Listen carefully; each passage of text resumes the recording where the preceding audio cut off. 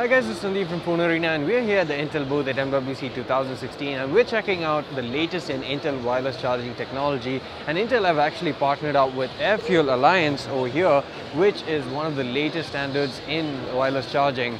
So companies like Intel have actually joined together to form the AirFuel Alliance in order to introduce a new standard of wireless charging that's both more advanced than the cheese standard as well as more adaptable to the different kind of devices that are available in the market. So as of now, this wireless charging standard is coming for smartphones, but it will soon trickle down and make its way into laptops, tablets and other devices as well.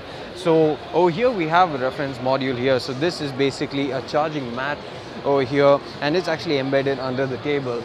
So what I'm going to do is basically take the circuit board with LED indicators and actually place it here. So this is actually able to come through 5 centimeters of wood and actually still provide the power up front. So you can even go further and even lift it. So you can see that there's no contact here. There's nothing below, but it's still powering the device over here.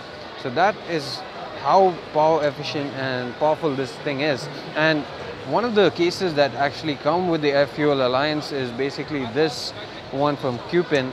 So this is an iPhone 6s case and we have put Siraj's iPhone on this. So normally the iPhone 6s doesn't have wireless charging, but all you have to do is get a case that's AirFuel compliant and put it on here and it begins to charge wirelessly.